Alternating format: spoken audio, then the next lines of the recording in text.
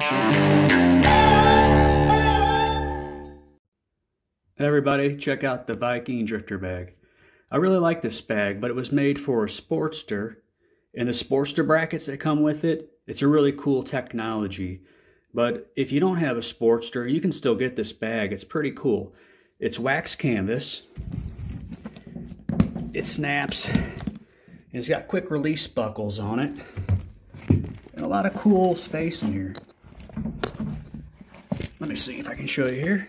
This rolls up, and closest to me there's a nice deep pocket for like a laptop or an iPad, and on the other side down deep there is another pocket. I mean, you can put anything in there if you don't want it to move around, your keys, your phone, and it's pretty spacious, pretty deep.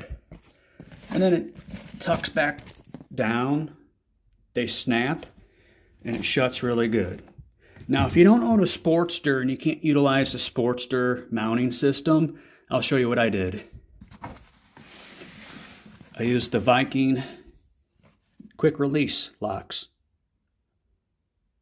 This is the quick release. You can get them on any bike, I think, through Viking. But let me show you how it looks on the bike.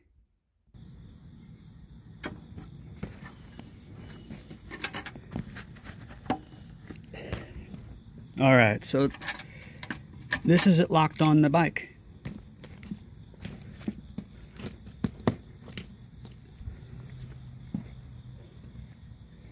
If you have a retro looking cruiser like me and you don't want a leather saddlebag and you want a cool wax canvas bag, this is what you can get. And this thing, it's not going anywhere. I've put a lot of miles on it with the locking system. And the cool thing is I can just leave it there. No one's going to mess with it. But if I do want to unlock it, if I'm traveling, I unlock this, put the shoulder strap on, carry it right into the hotel room. All right, thanks for checking out the canvas bag.